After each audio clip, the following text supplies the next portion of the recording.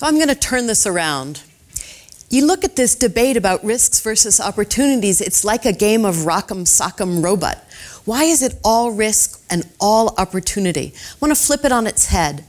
So when I looked at this, I've been really struck by the fevered pitch of this panic around AI and robotics, especially in the last 9 months or a year.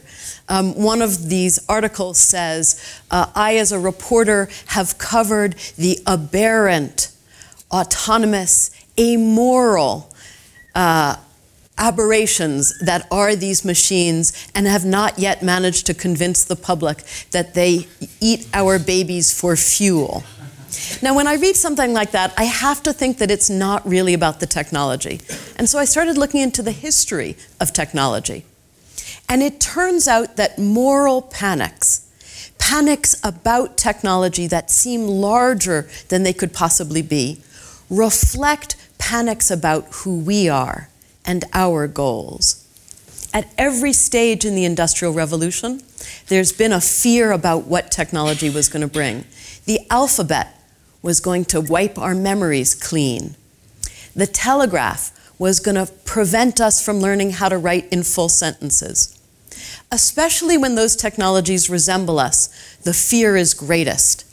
These are wonderful automata that were created in the 18th century, and this is a short story that was written about them that demonstrates the fear in 1817 that we would no longer be able to tell who our loved ones were, human or machine. So perhaps what we're really scared of is who we have become, what our goals are, whether we are going to develop machines like our better selves or our worst selves. And here we have a choice. To talk about this further, I'm going to rely on perhaps the most important theory in cognitive science, the theory of distributed cognition. It says that thinking does not just inhabit the mind of one person, but exists across a group of people or people and machines. And it's not just thinking. Imagine that robots can be interdependent with people for physical strength.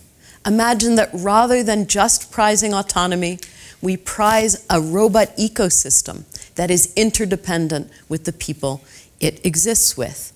Let's take that a step further. Imagine that that interdependence also extends to the social. This young girl was just diagnosed with autism, with high-functioning autism.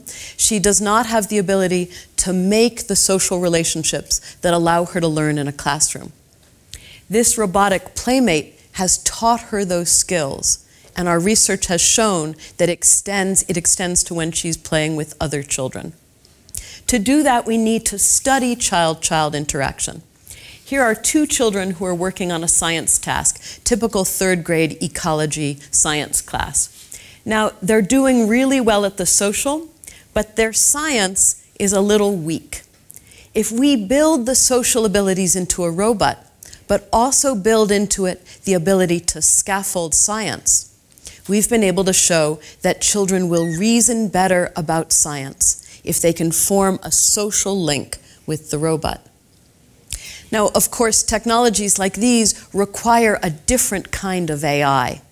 They require the ability to engage in social reasoning and social intention recognition, something that AI really hasn't touched very much. This is a technology where these girls are able to interact with robotic characters that know algebra. Interestingly, a robot like this that has the ability to automatically classify the level of rapport between the child and the robot, which this robot has, we've been able to show that, first of all, it engages in behaviors that you might not expect, like teasing and insulting, but it also engages children in better learning. I've been building robots like these for the last 2 decades. And in each case, I begin by a year of ethnography around people in the task that I'm hoping to build robots for. It's understanding people, their goals, their desires, their best sides, that's going to allow us to make the right choice and take the right risks. The choice is, after all, ours. If we choose to understand who we wish to be and build robots in that image, then it's the right kind of risk and the future will be bright. Thank you.